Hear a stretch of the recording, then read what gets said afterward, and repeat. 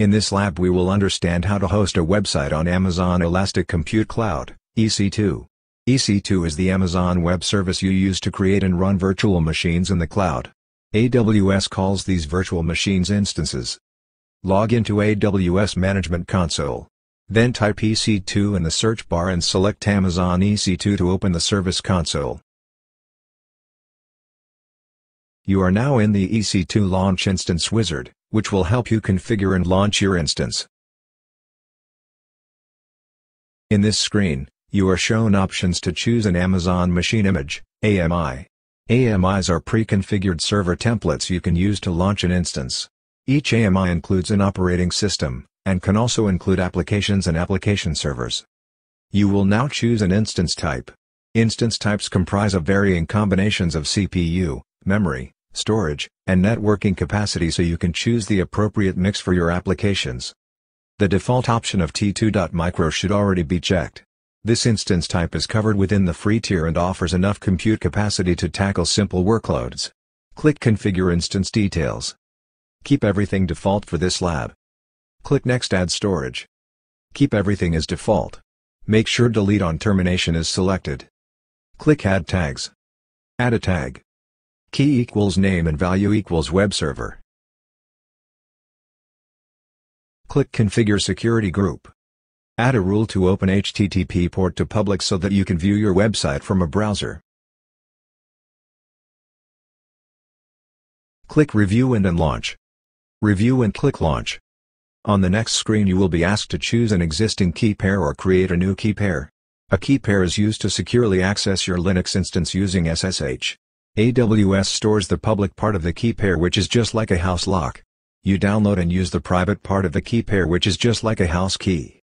Select Create a new key pair and give it the name myKeyPair. Next click the Download Key Pair button. The key will be stored with PEM extension. After you download the myKeyPair key, you will want to store your key in a secure location. If you lose your key, you won't be able to access your instance. If someone else gets access to your key, they will be able to access your instance. After you have stored your key pair, click Launch Instance to start your Linux instance. Click View Instances on the next screen to view your instances and see the status of the instance you have just started. In a few minutes, the instance state column on your instance will change to running and a public IP address will be shown. You can refresh these instance state columns by pressing the refresh button on the right just above the table. Next we will connect to the instance from a Windows machine. Download PuTTY and PuTTYCon from https://www.putty.org.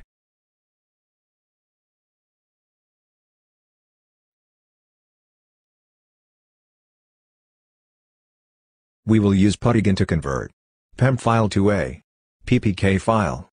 Load the PEM file to the PuTTYCon software. Click Save Private Key.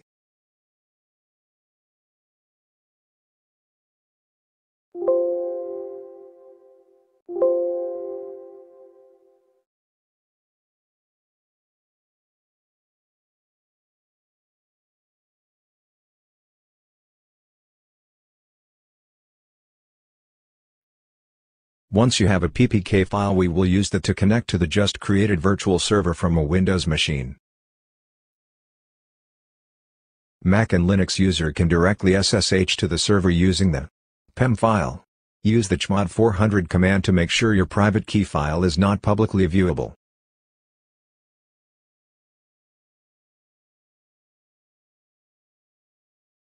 To connect from the Windows machine, open the PuTTY software and connect to instance by providing public IP address and PPK in the auth configuration setting. Increase the font size of the terminal under Windows Appearance and 10 click Open.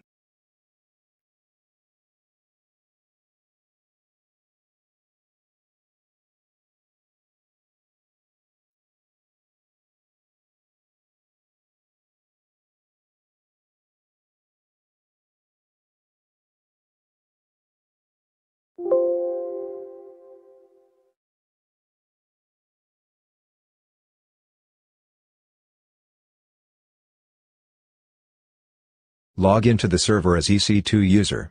That is the default user ID for Amazon instance. Once you log into the server, execute sudo su command to increase your privileges to a root user sudo su. Then execute the yum update y command. This command brings all software packages up to date.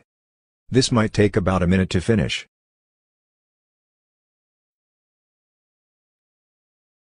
Typically AMIs will have all software up to date, so it took less time to finish. Next, install Apache by typing the command yum install httpdy. This will install Apache.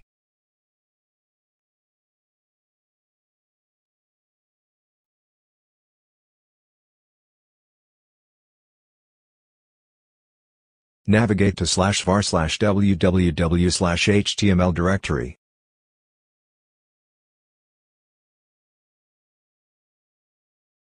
Create an index.html file with some sample content.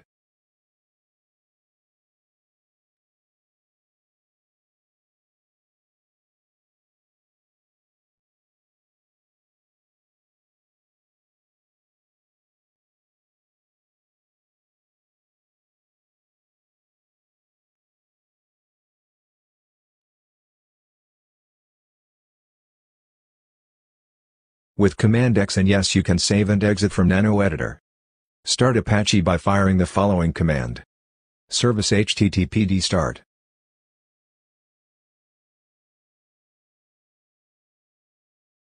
Check status of Apache by running service httpd status.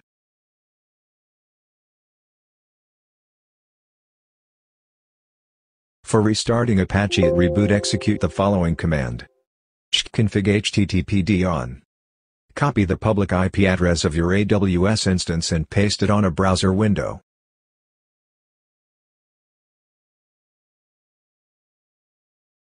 You should see your new website.